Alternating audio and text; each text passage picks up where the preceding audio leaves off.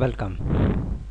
Name of topic: Resolution and Composition of Forces. Class C 2I. Subject: Applied Mechanics. Marks of topic: 14 to 20 marks. This is part 1, presented by Professor Khamkar UB, Visvesvaraya अभियांत्रिकी पदविका महाविद्यालय अलमला Latur. So first, contents: composition of forces, resultant, equilibrium, methods of determination of resultant for different types of force system, examples on concurrent force system. First, definition: resolution of force, the way of representing a single force into number of forces without changing the effect of the force on the body is called as resolution of force. In resolution, we convert a single force into number of forces without changing the effect of the force on the body.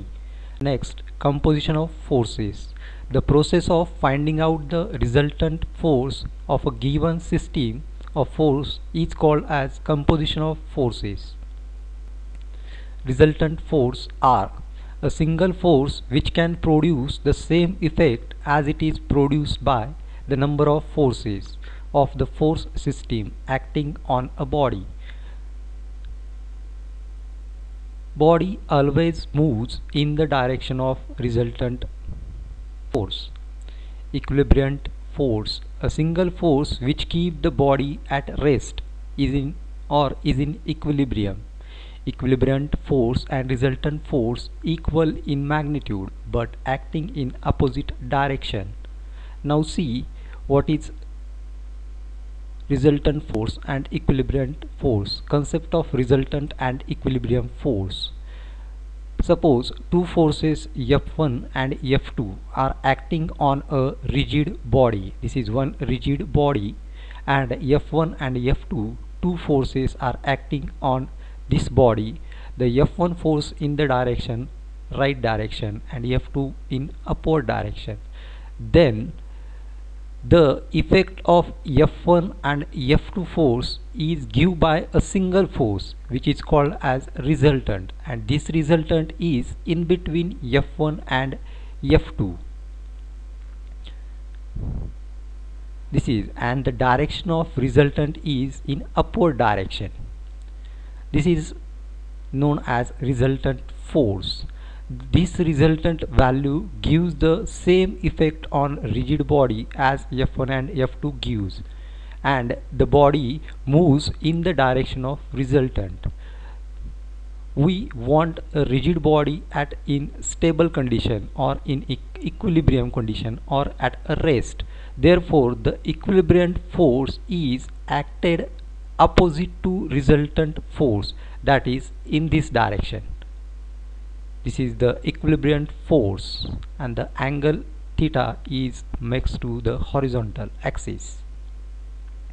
Now next, orthogonal or rectangular components. If the force F can make an angle theta with horizontal x-axis, this force can be resolved into two rectangular components as shown in figure. Therefore, two rectangular components are: first one, horizontal component, which is denoted by f of x is equal to f cos theta. Vertical component, which is denoted by fy is equal to f sin theta. Now, what is sign conventions for these components? Suppose F1 force is acted in the upward direction at an angle of theta with horizontal axis. Let's assume this is a horizontal axis, this is a vertical axis. The F1 force makes an angle theta with horizontal x-axis. Then this F1 force we resolve in two components, that is horizontal component and vertical component. The first we resolve in horizontal component, that is F1 cos theta. Second, vertical component, that is F1 sin theta. Let's see another example of F2 force. The F2 force is in downward direction which makes an angle theta with horizontal axis. This is theta with horizontal x-axis. Now we resolve this F2 force in two components, that is horizontal component and vertical component. First horizontal component is F2 cos theta. Second vertical component is F2 sin theta. Now see what is sign conventions. First F1 sin theta is in upward direction and second F2 sin theta is in downward direction. First horizontal component F1 cos theta in right direction. Second F2 cos theta is also in right direction. Therefore the sign conventions are: for horizontal component, if the force is in the right direction, then taken as positive, and if the force in left direction, then it is taken as negative. Now see what is sign convention for vertical component. If the force is in upward direction, then taken as positive. If the force in downward direction, it is taken as negative. As per this sign convention, while solving the problems, we give the signs for each forces. Now steps to solve concurrent force system. Step 1. Resolve all forces horizontally and calculate summation f of x by using equation summation f of x is equal to 0. Step 2. Resolve all vertically forces and calculate summation f of y by using equation summation f of y is equal to 0. Step 3. Calculate resultant magnitude, that is r. The formula for calculate resultant r is equal to square root of summation f of x square plus summation f of y square. Step 4. Direction of resultant, that is theta, which is calculated by theta is equal to tan inverse of summation f of y divided by summation f of x, the value which we calculate in step 1 and step 2. Theta is always measured from the x-axis or horizontal axis.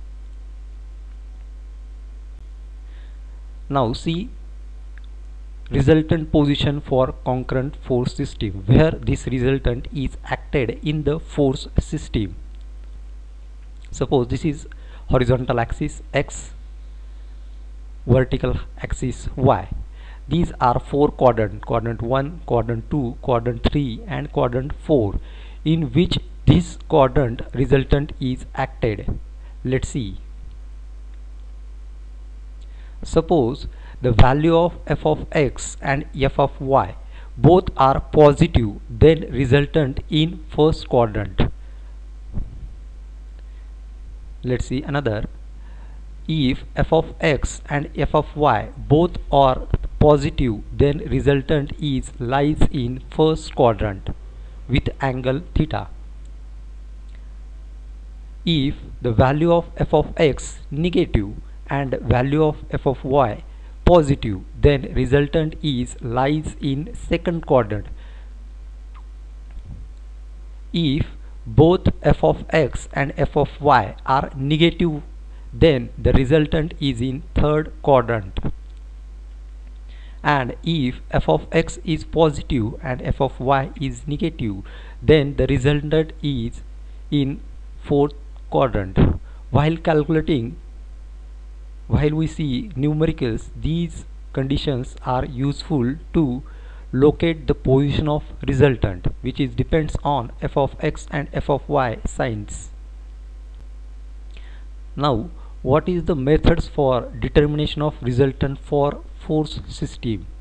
First force, two forces at an angle of theta. If two forces are acted on a body at an angle of theta, this type of problems or force system are calculated by using law of parallelogram. One force resolve in two direction. In first case we have two forces. In second case we have only one force, and this one force we have to resolve in two directions which are non-orthogonal. It means not in horizontal and not in vertical direction. Third one, concurrent force system.